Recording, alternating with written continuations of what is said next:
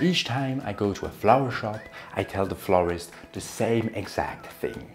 I have no clue how to choose flowers. What do you recommend for this occasion and for this kind of person? Each time I ask this question, the florist couldn't give me clear options.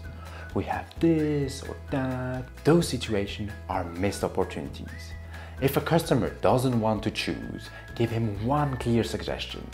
With this suggestion, you can even set the tone of your service. Your answers enhance the storytelling or branding of your service.